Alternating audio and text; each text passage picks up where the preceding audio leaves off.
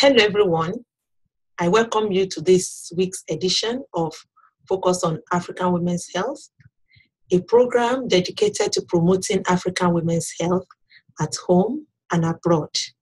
If you are joining us for the very first time, this program shares the global message of Health for All, and we emphasize that African women must not be left behind in optimal health. My name is Dr. Olaide Omoshiji of the School of Nursing and Midwifery, Western Sydney University, Sydney, Australia.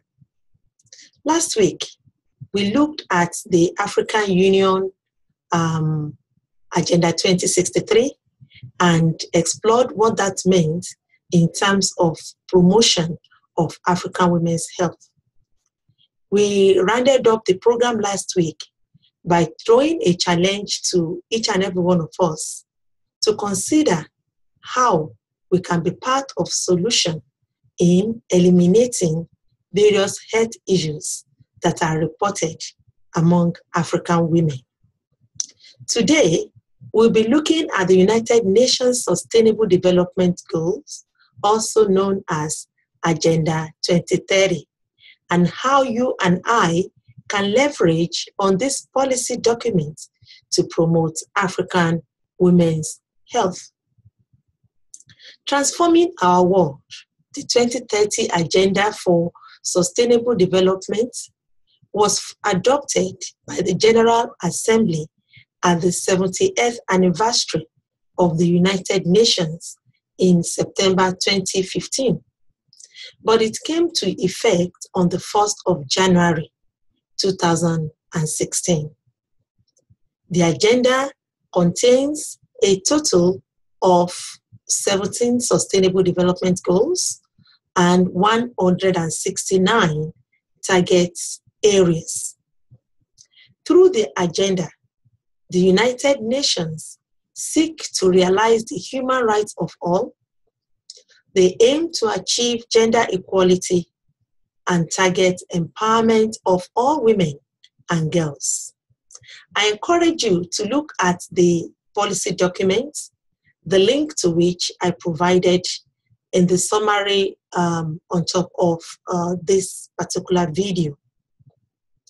All the 17 goals in the agenda are integrated and indivisible. And you will find that consideration for women and their health cut across all the goals and associated targets. Meanwhile, there are two goals that distinctively related, that distinctively relate to this particular program. And these goals are goal number 3, which is to ensure healthy lives and promote well-being for all at all ages. The second goal is goal number 5, which is to ensure gender equality and empowerment of all women and girls. A summary of goal number 3 relates to reduction in the global maternal mortality rate and the assurance of universal access to sexual and reproductive healthcare services. Meanwhile, the summary of goal number 5 is elimination of all forms of discrimination, violence, and harmful practices against all women and girls. I will direct our attention to two very important implications of these distinctive goals to African women. Number 1, available report shows that the progress made in the area of maternal mortality and reproductive health during the time of the Millennium Development Goals among Africans is uneven, and that maternal mortality rate is still high and access to reproductive health among African women is still low. The implication then is that this is the time for community health providers to develop primary health prevention strategies and work in partnership with academia and researchers for knowledge sharing. Number 2 implication is that female genital mutilation is a harmful cultural practice against women and girls. And this is currently reported in more than half of African countries.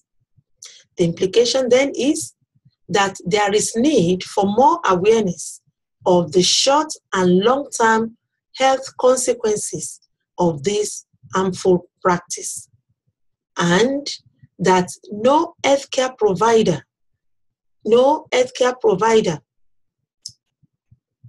engages in medicalization of the practice.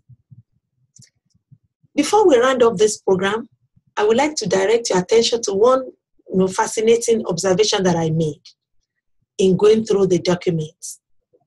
And that observation is that there are a number of areas where emphasis are placed on leaving no one behind. As a matter of fact, I identified 3 core areas in the document where United Nations pledged that no one is left behind.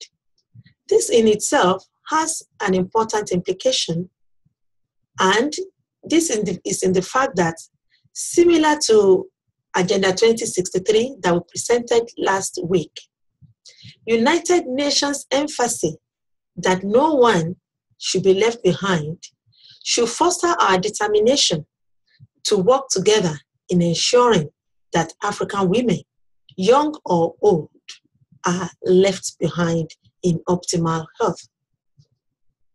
Next week, we'll be looking at the common themes that cut across Agenda 2063 and Agenda 2030. That is it for me for this week. And thank you for being there with me, Dr. Olaide Ogunshiji of the School of Nursing and Midwifery, Western Sydney University. I really look forward to our time together again next week. And until next Monday, when we meet again on this program, I say thank you and bye for now.